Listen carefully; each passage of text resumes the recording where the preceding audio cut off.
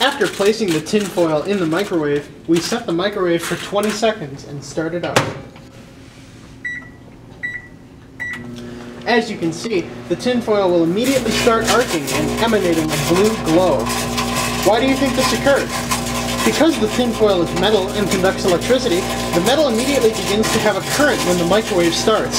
The electricity on the metal jumps over the spaces between the ripples on the surface caused by crumpling the foil into a ball. When the microwave is stopped, the current goes away and the foil is back to normal.